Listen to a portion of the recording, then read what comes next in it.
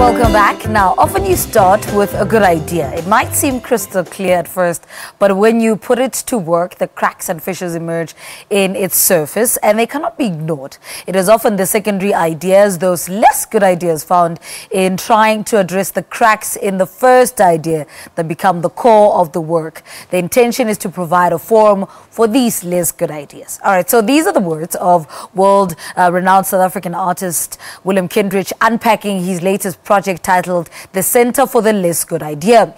Kentridge has brought together more than 60 actors, dancers, poets, writers, composers, musicians, visual artists, filmmakers and boxers together in a space to follow impulses. Kentridge has also roped in the services of theatre maker Khayelihle Dominique Gumede, poet Lebogang Mashile, choreographer Gregory Maqoma, as well as the curators. Well, one of them is here, which is theatre maker, creative, intellectual actor, playwright and director Khayelihle Dominique Gumede, who joins us now. Good morning. Welcome to Morning Live. Morning. How are you Thanks doing? for having me. I'm good. Okay, so what was your first thought when you were told of William Kentridge's The Center for the Less Good Idea? I mean, what did you think this was? Well, I mean, it emerged from a conversation we were having at the time when he came to see one of my plays, and then he finished on a movie with a very close friend of his, Angus Gibson, and we're talking about this fact that often when you start a process, it's clear, you know what you're trying to do because the idea is crystal in your head.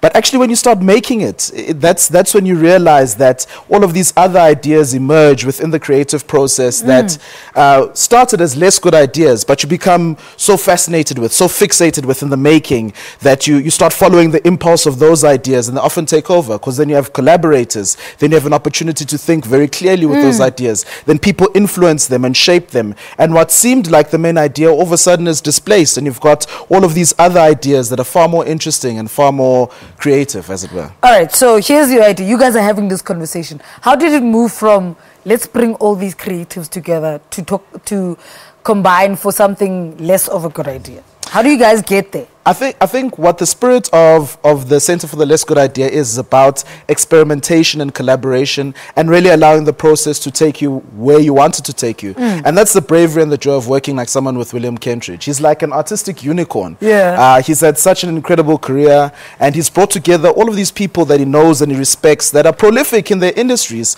We've got amazing actors like Hamilton Dlamini, like Dan Roberts, like Zethu Dlomo, like Tony Miambo. So it's and then we've got these curators, who some of which have international reputations that are next to none. Like Greg Maqoma is actually still, touring around the world, not only as a dancer but as a director, and obviously as the artistic director of Vuyani Dance. You've got Lebogang Mashile, who has a prolific career, and it's the joy of saying what happens when we put all of this in a melting pot and allow the creativity to bubble and explode and offshoot to create a series of works that could go in any direction the collaboration leads it. So essentially you're saying there's no brief. Is that what you're saying? No, there is a brief. What is the brief? The brief is to explore the creativity amongst you. So Lebo, Greg, myself, William and Bronwyn Lace sat down and we started with a series of ideas, a series of experimentations that we wanted to put on the floor. Then you bring in percussionists, then you bring in musicians, then you bring in actors, then you bring in dancers, then you bring in poets. And from this set of conversations and ideas emerge something more spectacular, because all of a sudden now you've got people that are able to improvise over a drum beat, and you've got shadow projection that's happening here, and you've got actors that are then inspired by that and then speak a poem over that from Lebo's perspective. Then you've got Anne, who's this beautiful vocalist that brings in this operatic quality that comes in and plays over this idea. Right. So really it was about experimentation and play, and also bringing together some things that you don't always see. I mean, the first 2 days, the 1st and the 2nd of March, are a series of Beckett's that you often don't get seen performed in South Africa because it's short plays. So it's essentially it's a jamming session for creatives. It's a jamming session for creatives. That's exactly what it is. You see, that's where we should have started. Then it's much simpler. When you're talking about all of these intellectual things, it's a jamming session. It's a jamming session for creatives. Okay, so now talk to us about the workshops. I imagine here's your jamming session and you're talking to all these creatives. what then happens in the season one? I know there's a season one. What happens there? So the season is curated between 3 spaces. There's William's main studio, then there's the center itself, the Center for the Less Good Idea, and then there's the Goethe on Main space, all within the Maboneng precinct. Just Arts on Main, people know it. It's a really trendy, fantastic spot. And we've put together a Biennale-styled season that now exhibits the best of what that came out of our workshops by way of the overlaps. So there'll be shadow projection in the ring, and then there are dancers that are dancing, while percussionists and other instrumentalists and vocalists are experimenting, and that will form one part of the work. So the first 2 days will just be the Beckett's, the short plays. Then from the 3 to 5 March is a mix of films in the Goethe space, of theatre and dance performances in the center, of a mix of visual arts and music in the main ring, and it closes with a big theatrical performance of The Trials of Brother Jerry, Walisi Inca's play, which has got a 16-piece Tsatamia group singing in there. So it's really, the program is set that you have short interventions from the best of what we were able to curate from the December workshops. All right. Yeah. Dom, thank you so much. Dominique, Khayelihle Gumede, we should continue this conversation, but time is not on our hands. All right. It's season 1 for the Center for the Less Good Idea, taking place at the Maboneng precinct in that square. If you know Maboneng pretty well, you know that little square there. All right. 1st of March until the 5th of March. All right. Let's take a quick ad break. We're back after this. Stay with us.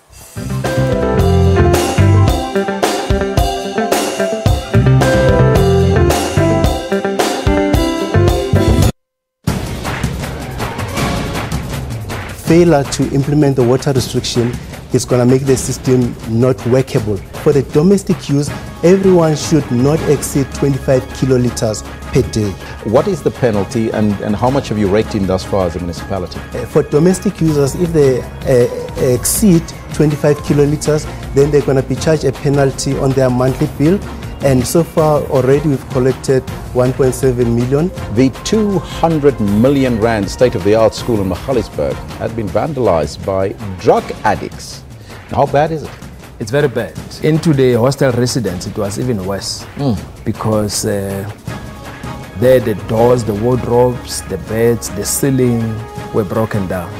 Showers were ripped off, and it couldn't be used by students who are actually using that particular boarding facility.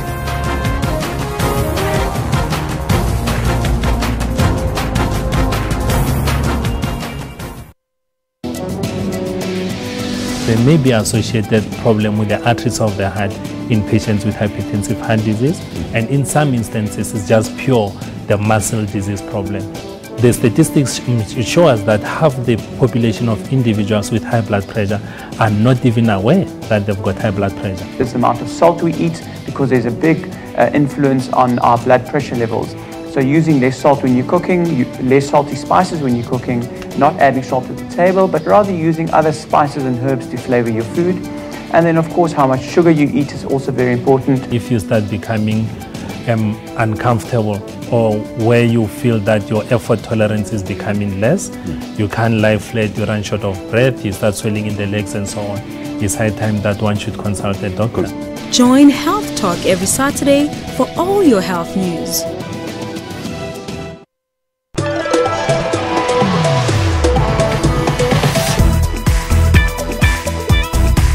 This story is about what happens when we put our differences aside and we come together as a human race. Salt makes its way out of the kitchen into the art studio.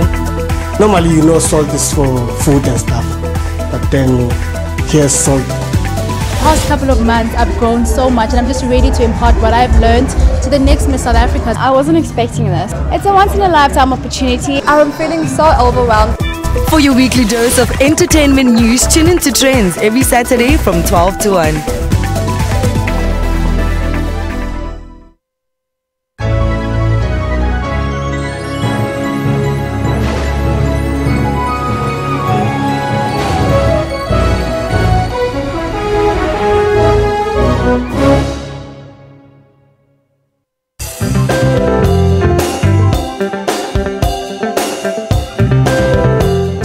Welcome back. You watch Morning Live. Thank you for staying with us. Now, this week, South Africa commemorated a historical event that not only took lives of our fellow countrymen 100 years ago in the United Kingdom, but left a permanent scar on our history. Most of these 646 men who were on the SS Mendi when it sank in February of 1917 were black South African troops. Enough reason for singer, guitarist, songwriter, businesswoman extraordinaire Sindiswa Siakwa to hold an event in their name and celebrate their lives the best way she knows how. A performance which will take place tonight at the Ditsong National Museum of Cultural History in Tshwane will be opened by Advocate Tsomabile Mangnochwa, who will be the guest speaker. Sindiswa joins me in studio. It's always such a pleasure to see you. We get to see you at least once or twice a year, I think so. Yeah, which is good. Actually, we should make it often if we can. Okay, so talk to me about tonight's performance and kind of honoring as I mentioned in the intro, something that's a permanent scar in terms of our historical references. Yeah. I think you know that this year we're commemorating the centenary of the event. This happened 100 years ago, and it is one history that is not known by most of the community, and I felt it is important as an artist to also do something about it. And so I composed a few songs specifically for the event, and then invited Advocate Tsomabile Mangnochwa to come and speak. So it will be a combination of a musical performance and a talk by the advocate. Now, anybody's ever heard your music know that there's so much emotion, so much power, and you're a lyricist of note. Yes. So you said you've composed some of, you created new songs for tonight. Yes. What was that process like? Was it quite emotional? It is emotional. I actually cry. I remember the band had a hard time to deal with me during rehearsals because, you know, I had to stop at some point to deal with my emotions because this is a very touching issue. And yes, you are right. In terms of lyrics, I'm very, very specific. I always have to deal with things that hit deep into my heart and which are very relevant, which would mean something to somebody who would be listening. So the lyrics are very strong. They reflect what happened 100 years ago. I put myself there and here again today. I put myself in the shoes of the families, you know, that lost those loved ones that time. And I ask questions as well. I try to give answers the way I could as well. So, and they all come in a beautiful Afro jazz style like I do my music, yes. Yeah.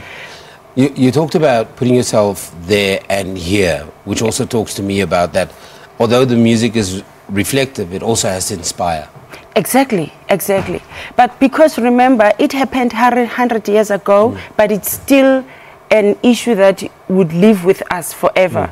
I believe that it is it's something that should not be forgotten.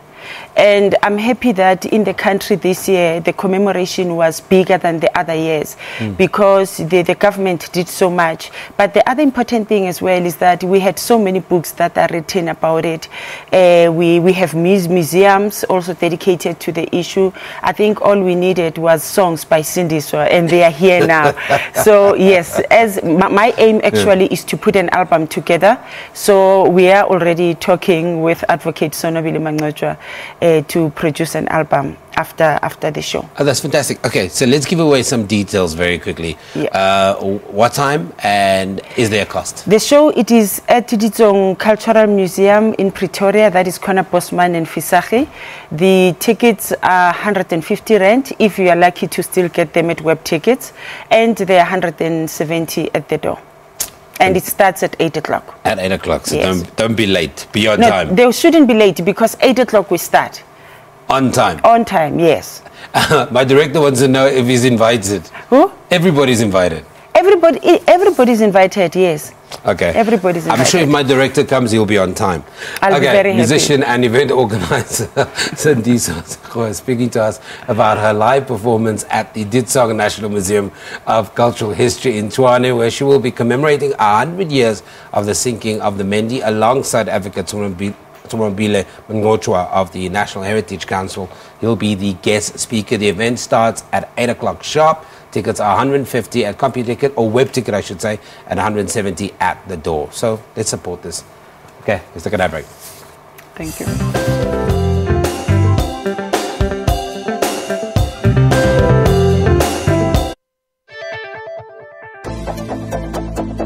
When cell phones get cut off, people say Mdluli was listening. Who are you? We have to approach Dennis Breitenbach, who was the prosecutor by then. The DA parliamentarian? That's correct. The one who was making halabaloo about me. There are allegations here that you abused the slush fund. What do you say to that? We don't have slush fund. I don't know about slush fund. I respect the fact that you cannot talk a lot about the Secret Service and all that. I guess that's the norm internationally. Yeah. But how do we know that you, Richard Mdluli, are not abusing the funds of the state? You are counted amongst the president's men. Are you? That is rubbish. Also the matter of General Boysen in KZN. He's not speaking very well of you. No, that one is talking rubbish. You are perceived to be very powerful, General, and you know, people who don't agree with you seem to pay the price. What is happening with the Oparamkhibe case? No, I'm surprised because as I've said, I'm a person of people.